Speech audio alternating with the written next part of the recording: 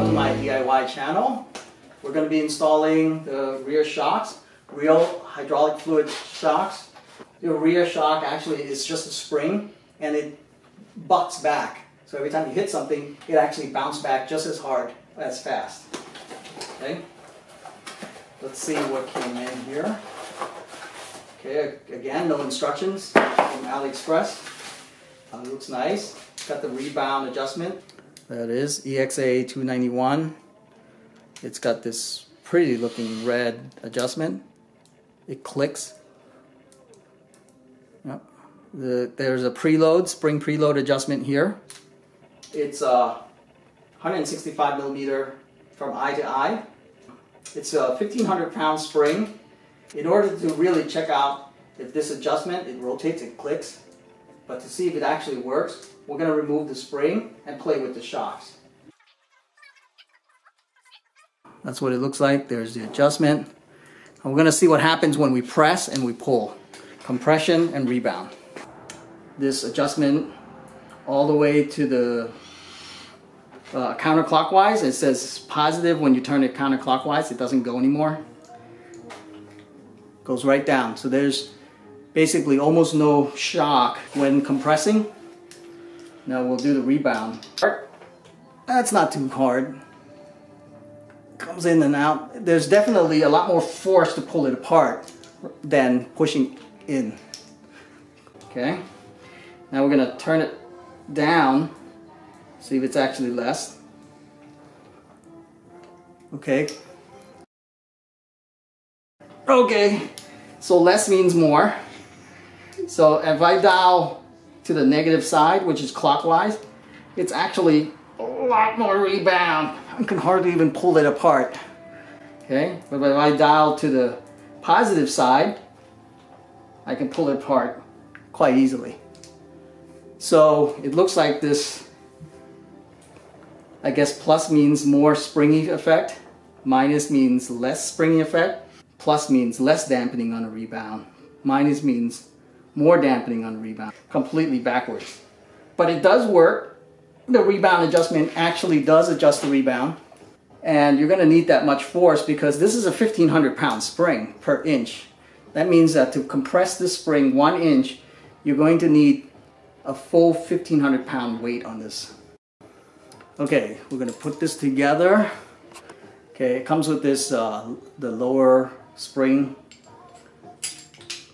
place holder. So we put that in first. Then we put the spring on. And then we have the preload adjustment screw up here that we just turn in. Then we put in these, what makes it look like bushings for the rubber bushings. It's actually a plastic Delrin type that makes it look like there's actually bushings pressed in. It's not. Now I did notice that if I turn it sideways or upside down and start compressing, and you can feel the air bubbles. So I am sure it is designed to be mounted this direction.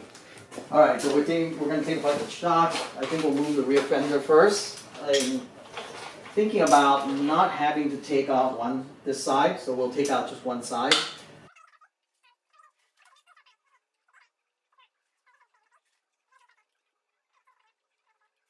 Then we can take this off.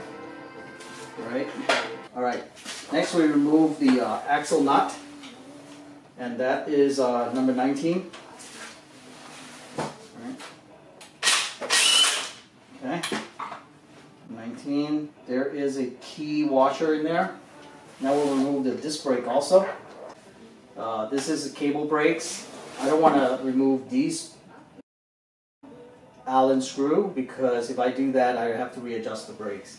So hopefully doing it this way, I won't need to readjust the brakes. So this is a 5 millimeter Allen screw pivot shaft here, 19 millimeters. Okay. Now that that's out, I believe this should just come out. Okay, just I guess tap around, try to get loose. There it is. This should come right off. It's a 4 millimeter. lower.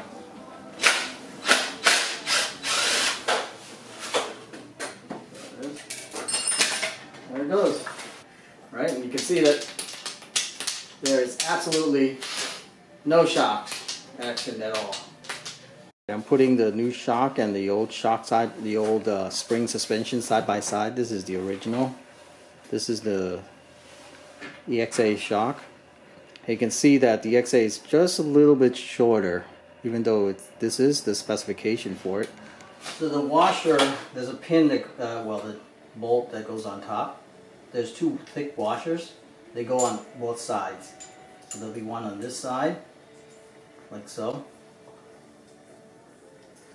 And of course there's going to be another one on this side. Okay, that's how it's going to go in part way. Put the washer in. Okay, and then put the shock in. And then until it gets through. Okay, here's the bolt that's coming in, the upper shock bolt. It's coming in here, and there's a little gap here where this washer goes in.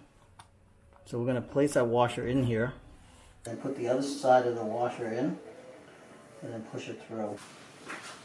Did you seriously just finish it just as I went to grab the flashlight? Yeah. Alright, turn this. Okay. Again, make sure this is in alignment. There. Okay. So tap it in. Okay. Now that the bottom pin is in, the top bolt's in but not tightened, we'll slowly lock this thing back into this side of the suspension arm. I think we're going to tap there. Right, we're going to lock it in slowly. This thing was a little bit difficult to get in, so the trick that I have is started putting on this nut. So you put on the axle nut here, right? Don't have to tighten it, just put it on by hand. It's not even snug, it's just in because you want it to be able to move a little bit. Then put in the screw, okay, until it touches. Hammer it a few times because this is a solid shaft. There's no thread. So use the socket wrench to turn a little bit, just like a half turn. Bang it some more. Turn this a little bit more, and then bang it some more until it's completely closed. We'll tighten it up. There's no torque spec, so I'm not going to do it too hard. Okay, and we put in the last axle nut. Tighten. Okay. We'll put the disc brakes in.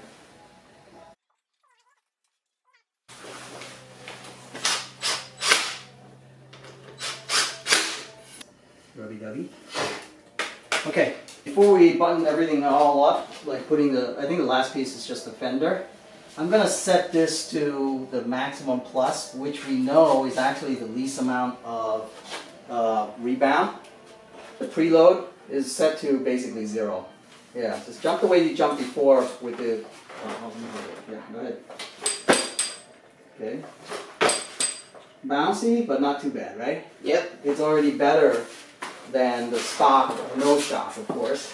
Right, now I'm going to turn the rebound up to the negative side. I think this is the max. This is about 6 clicks over. Go ahead. Nice. It's a big difference. Okay. So overall, we are very happy with the suspension. The suspension actually, it dampens significantly and reduces the bounce. With just pure spring like the stock, it would just bounce up and down, and you can feel that pressure pushing against your legs.